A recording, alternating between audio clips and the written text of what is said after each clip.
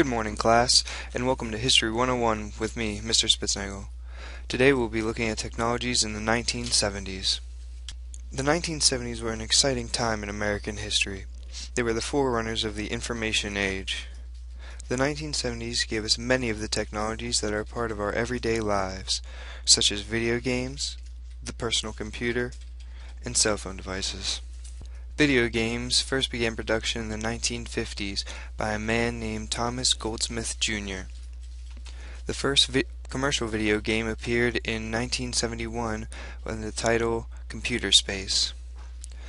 Though the first video game was launched in 1971, it wasn't until 1972 when the first console was created, which was known as Magnavox Odyssey. Video games back then had simple graphics, and it could go only as far as 16 bits. Today, we have games such as Halo and Madden, which have incredible graphics. Personal computers were also big during the 1970s. The first business computer was invented in 1968 by Douglas Engelbart. The first personal computer, however, was introduced in 1972 by Wang 2200 and IBM in 1975. Back then, computers were very basic. They were mostly used for storing information and making calculations. Today, however, we have supercomputers that allow us to do almost anything we can think of, from surfing the internet to sending emails across the world. Cell phones are also a technology that became predominant in the 1970s. People began work on cell phones in the 1940s by a man named Martin Cooper.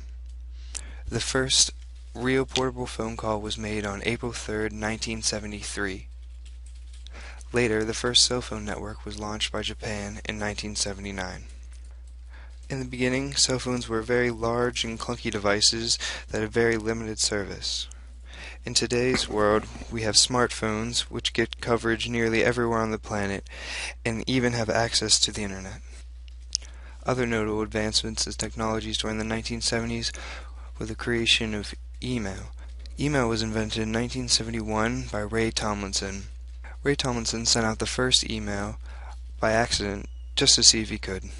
Also, LCD became dominant in the 1970s.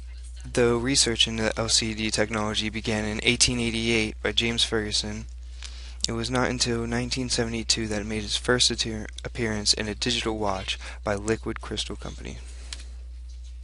I hope you enjoyed the lecture and hope you have a wonderful day.